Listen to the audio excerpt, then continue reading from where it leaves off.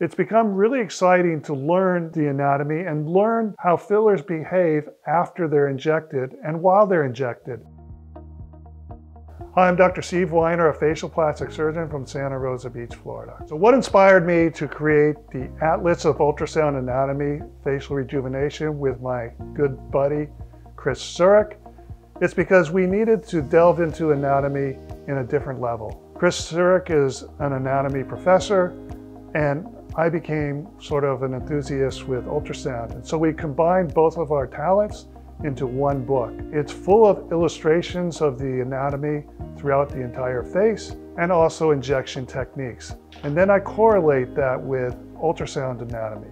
I use several different ultrasounds, including Clarius, to give a broad spectrum of what images look like with different tools. The ultrasound anatomy was pertinent to injection anatomy.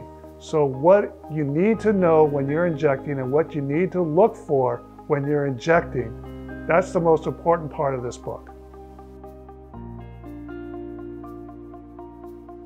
We're learning that anatomy is so highly variable.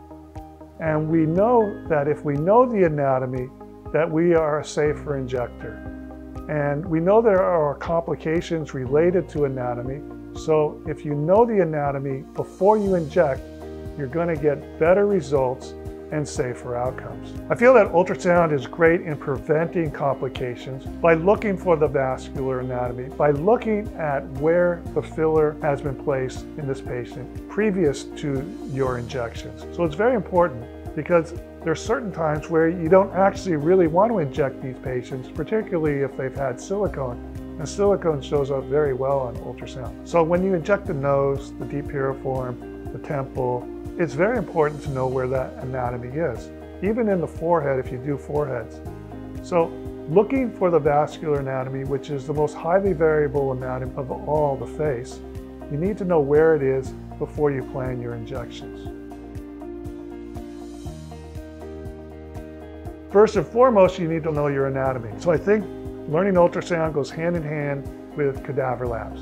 So you really have to see what's beneath the skin to understand what the ultrasound shows you. Take a look at my textbook, do it over and over again. I'm still learning even though I have a textbook.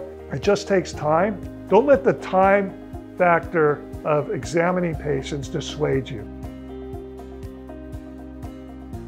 Clarius is very unique in that they really had a desire to be at the forefront of aesthetic medicine. Clarius took the bull by the horns, and they've been investigating and upgrading their software constantly. In fact, they took it to the next level with the AI. So that is going to shorten the learning curve. The AI is going to help you learn your anatomy and discern between tissue layers. So Clarius has really changed the game because they've really invested a lot in the engineers and AI and to try to make their ultrasound the best handheld on the market. So the AI mode for Clarius is called the T mode, and they've already designed it for the temples, the cheek, and the lips. It allows you to put the ultrasound on those particular areas, and by pressing the button, it tells you exactly what you are looking at. Color codes it and actually labels it. So you see the different fascial layers, you see the bone, the muscle in the temple, and in the cheek you see the deep fat, superficial fat, the SMAS layer, and in the lips you see the superficial fat and the muscle. It's really going to shorten the learning curve, I believe, and bring more widespread adoption of ultrasound.